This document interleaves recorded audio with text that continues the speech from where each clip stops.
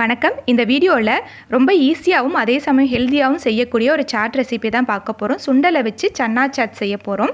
ஜென்ரலாக நமக்கு chat recipe அப்படின்னே ஞாபகத்துக்கு வருது பானிபூரி, மசால் பூரி, தட்டுவடை செட்டு தான். ஆனால் நம்ம சுண்டலை வச்சு கூட நம்ம சாட் செய்ய முடியும். இப்போ இருக்கிற காலகட்டத்தில் நம்ம வெளியே போய் சாப்பிட்டோம் அப்படின்னா அவ்வளோ ஹைஜீனிக்காக இருக்காது. அதனால் நம்ம வீட்டிலேயே செஞ்சோன்னா ஆரோக்கியமாக இருக்கும். இது கொஞ்சம் வித்தியாசமாக இருக்கனால எல்லோரும் விரும்பியும் சாப்பிடுவாங்க. இந்த சாட் செய்கிறது ரொம்ப ஈஸி தாங்க. இதுக்கு தேவையான சட்னி மட்டும் நம்ம ரெடி பண்ணி வச்சுட்டோன்னா எப்பப்பெல்லாம் வேணுமோ அப்போ சட்டுன்னு செஞ்சுக்கலாம். அதனால் ஃபஸ்ட்டு இதுக்கு தேவையான இந்த 3 வகையான சட்னி செஞ்சிடலாம். அதில் நம்ம ஃபஸ்ட்டு செய்ய போகிறது இந்த க்ரீன் சட்னி. இதுக்கு வந்து 1 கைப்பிடி அளவுக்கு கொத்தமல்லி தலையும், அரை கைப்பிடிக்கு புதினா தலை, இது கூட 3 பல் பூண்டு, 1 இன்ச் அளவுக்கு இஞ்சி, அப்புறம் ஒரு அரை டீஸ்பூன் அளவுக்கு ஜீரகத்தூள், தேவையான அளவுக்கு உப்பு, அப்புறம் ஒரு சின்ன சைஸ் எலுமிச்சம்பழத்தில் பாதி எடுத்து அதோட சாரும் சேர்த்திக்கலாம். அப்புறம் கொஞ்சமாக தண்ணி சேர்த்திக்கலாம். சேர்த்திட்டு இது நல்லா மைய அரைச்சிக்கலாம். இது கூட ஒரு 3 பச்சை மிளகா நான் சேர்த்திக்கிறேன். நீங்கள் காரத்துக்கு ஏற்ப மிளகா சேர்த்து இது நல்லா மைய அரைச்சிட்டு ஒரு பவுலுக்கு மாற்றி எடுத்துட்டோன்னா நமக்கு சூப்பராக க்ரீன் சட்னி ரெடி ஆயிடுச்சு. அடுத்து நம்ம ரெட் கார்லிக் சட்னி செய்ய போகிறோம். அதுக்கு கொஞ்சம் சுடுதண்ணி எடுத்துகிட்டு ஒரு 10 காஷ்மீரி ரெட் சில்லி சேர்த்திக்கிறேன். நீங்கள் சாதாரண மிளகா சேர்த்துறதா இருந்துச்சுன்னா 3 அல்லது 4 சேர்த்திக்கோங்க. இதை சுடுதண்ணியில் சேர்த்து ஒரு 5 நிமிஷம் ஊற வச்சுக்கலாம். அப்போ மிளகா நல்லா சாஃப்டாக வந்துடும், ஈஸியாக அரைப்பட்டுரும். ஊறினதுக்கப்புறம் அது ஒரு மிக்ஸி ஜாரில் சேர்த்திட்டு 10 மிளகாய்க்கு நான் 5 பல் பூண்டு எடுத்திருக்கேன். அப்புறம் தேவையான அளவுக்கு உப்பு, 1/4 டீஸ்பூன் ஜீரகத்தூள். உங்களுக்கு புளிப்பு டேஸ்ட் வேணும்னா இதுலேயே எலுமிச்சம்பழ சாறு சேர்த்திக்கலாம். இதை நல்லா அரைச்சிட்டு இதையும் ஒரு பவுலுக்கு மாற்றி எடுத்துட்டோன்னா ரெட் கார்லிக் சட்னி ரெடி ஆயிடுச்சு. அடுத்து புளிப்பு சட்னி செய்யறதுக்கு ஒரு 1/4 கப் அளவுக்கு புளித்தண்ணி கொஞ்சம் திக்காக இருக்கிற மாதிரி, அப்புறம் ஒரு 1/4 கப் வெல்லம், வெல்லத்துக்கு பதிலாக சர்க்கரை அல்லது பேரிச்சம்பழம் கூட சேர்த்திக்கலாம். அப்புறம் 1/4 கப் தண்ணி சேர்த்து இது ஒரு 2 நிமிஷம் அடுப்பில் வச்சு கொதிக்க விட்டுக்கலாம். அப்போ வெல்லம் கரைஞ்சி வந்துடும்.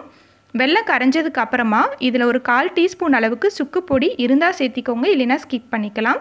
1/4 டீஸ்பூன் ஜீரகத்தூள், அரை டீஸ்பூன் மிளகாய்த்தூள், தேவையான அளவுக்கு உப்பு, இது எல்லாத்தையும் சேர்த்து ஒரு 30 செகண்டுக்கு ஹை ஃப்ளேமில் இது கொதிக்க விடலாம். அப்போ பார்த்திங்கன்னா பச்சை வாசனையும் போயிட்டு லைட்டாக திக்காயிரும். இந்த மாதிரி ஆனதுக்கப்புறம் ஸ்டவ்வை ஆஃப் பண்ணிவிட்டு இதையும் பவுலுக்கு மாற்றிக்கலாம். இப்போ நமக்கு 3 சட்னியும் சூப்பராக ரெடி ஆயிடுச்சு. இந்த 3 சட்னி பார்த்திங்கன்னா நம்ம இப்போ செய்கிற சன்னா சாட்க்கு மட்டும் இல்லாமல் எல்லா வகையான சாட் ரெசிபிக்கும் நம்ம யூஸ் பண்ணிக்கலாம். இந்த புளிப்பு சட்னி பார்த்திங்கன்னா உங்களுக்கு புளிப்பு டேஸ்ட் எங்கெல்லாம் வேணுமோ அங்கெல்லாமே யூஸ் பண்ணிக்கலாம். நமக்கு சாண்ட்விச் செய்யும்போது, பானிபூரி செய்யறதுக்கு எல்லா இடத்துக்கும் இது யூஸ் பண்ணிக்கலாம். அதே மாதிரி தான் இந்த க்ரீன் சட்னியும் பார்த்திங்கன்னா நமக்கு இந்த சாட் ரெசிபிக்கு மட்டும் இல்லாமல் சாண்ட்விச் செய்யும்போது, அதுக்கு அப்புறம் பார்த்திங்கன்னா நம்ம ஈவன் சட்னி தோசை கூட இதை வச்சு செய்யலாம். அப்புறம் இந்த ரெட் சட்னி பார்த்திங்கன்னா பீஸாவுக்கு மேலே டாப்பிங்ஸ்க்கு கொடுக்கலாம். அப்புறம் ஃப்ரைட் ரைஸ், நூடுல்ஸ் இதுக்கெல்லாம் கூட நம்ம மிக்ஸ் பண்ணி செஞ்சோன்னா அவ்வளோ சூப்பராக இருக்கும். இந்த 3 சட்னி நம்ம ஒரு முறை செஞ்சு ஃப்ரீசரில் ஏர்டைட் கண்டெய்னரில் போட்டு வச்சுட்டோம் அப்படின்னா நம்ம 1 மாதம் வரைக்கும் யூஸ் பண்ணலாம். ஈரமில்லாத ஸ்பூனை வச்சு நம்ம கரெக்டாக மெயின்டைன் பண்ணிக்கிட்டோம் அப்படின்னா 1 மாதம் வரைக்கும் யூஸ் பண்ணிக்கலாம். இப்போ நமக்கு சட்னி ரெடி ஆயிடுச்சு. அடுத்து சன்னா சாட் ரெடி பண்ணிடலாம். அதுக்கு வந்து ஒரு அரை கப் அளவுக்கு வெள்ளை கொண்டக்கடலை எடுத்திருக்கேன். இதுக்கு பதிலாக கருப்பு சுண்டல் இருந்தாலும் நீங்கள் எடுத்துக்கலாம். ஆனால் வெள்ளை தான் ரொம்ப டேஸ்ட்டாக இருக்கும். இதை வந்து நல்லா கழுவி சுத்தம் பண்ணிவிட்டு 4 அல்லது 6 மணி நேரம், 4லேருந்து 6 மணி நேரம் ஊற வச்சு எடுத்துக்கோங்க. நான் ஆல்ரெடி 6 மணி நேரம் ஊற வச்சு எடுத்திருக்கேன். இதை வந்து ஒரு அரை கப் தண்ணி சேர்த்து ஒரு 4 அல்லது 5 விசில் விட்டு வேக விட்டு எடுத்துக்கலாம். சுண்டல் வந்து மசிஞ்சிடக்கூடாது, முழுசாக இந்த மாதிரி இருக்கிற மாதிரி வேக வச்சு எடுத்துக்கணும். இப்போ நமக்கு சாட்டுக்கு தேவையான சட்னி எல்லா பொருளும் எடுத்து வச்சிட்டோம். இப்போ இந்த சுண்டலுக்கு மேலே ஒரு 2 டேபிள் ஸ்பூன் அளவுக்கு நறுக்கி வச்சுருக்க வெங்காயம், 1 டேபிள் ஸ்பூன் நறுக்கின தக்காளி, அப்புறமா 2 டேபிள் ஸ்பூன் வேக வச்சு சின்ன பீஸாக கட் பண்ணி வச்சுருக்க உருளைக்கிழங்கு சேர்த்திக்கலாம். இது கூட ஒரு அரை டீஸ்பூன் அளவுக்கு பொடியாக நறுக்கி இருக்கிற பச்சை மிளகா, இது குழந்தைங்களுக்கு கொடுக்குறதா இருந்தால் ஸ்கிப் பண்ணிடுங்க, நம்ம காரத்துக்கு ஏற்ப சேர்த்திக்கலாம். 1 டீஸ்பூன் சாட் மசாலா, இது இல்லைன்னா ஆல்ரெடி நான் பானிபூரி செய்யும்போது சொல்லியிருக்கேன். மிளகுத்தூள், ஜீரகத்தூள், எலுமிச்சம்பழ சாறு 3 சேர்த்திக்கலாம்.